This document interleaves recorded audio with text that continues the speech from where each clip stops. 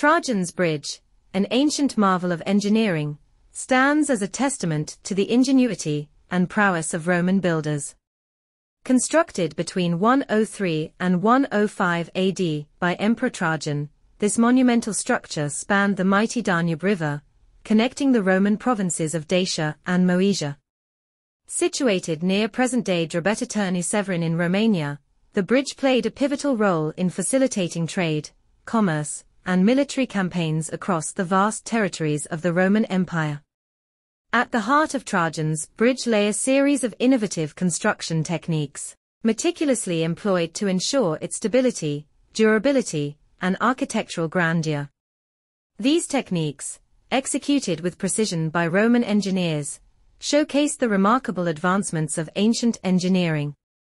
The bridge's foundation, critical to its stability, was ingeniously constructed using wooden piles driven deep into the riverbed.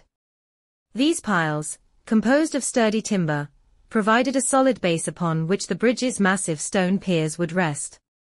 To secure the piles, large stones and compacted earth were employed, forming a robust foundation capable of withstanding the relentless force of the Danube's currents. Rising from the depths of the river, 20 imposing stone piers formed the backbone of Trajan's bridge. These piers, meticulously crafted from locally sourced stone, stood as enduring monuments to Roman craftsmanship. Bound together with mortar, the massive stone blocks comprising each pier were carefully laid, their structural integrity fortified against the relentless onslaught of water. Each pier, strategically positioned at regular intervals along the bridge's span, served as both a testament to Roman engineering prowess and a bulwark against the river's might. Central to the bridge's design were 20 majestic arches, each spanning approximately 38 meters across the Danube. The construction of these arches represented a triumph of Roman engineering ingenuity. Utilizing a combination of precisely cut stone blocks and fired bricks, Roman builders fashioned semicircular arches that not only bore the weight of the bridge, but also distributed it evenly across the structure. The arches, masterpieces of both form and function, epitomized the Roman commitment to engineering excellence. Complementing the graceful arches were supporting columns interspersed between each span.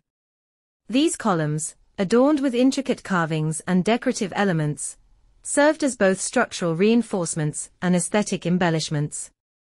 Crafted from the same durable stone as the bridge's piers, these columns stood as guardians of stability, ensuring the structural integrity of Trajan's bridge remained unyielding against the passage of time and the forces of nature. Above the churning waters of the Danube, a meticulously laid roadway provided passage for pedestrians, carts, and legions alike.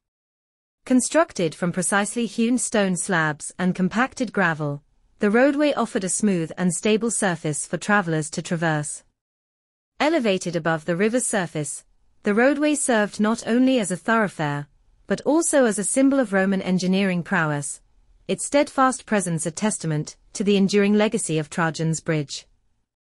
To ensure the longevity of this architectural marvel, diligent maintenance was paramount.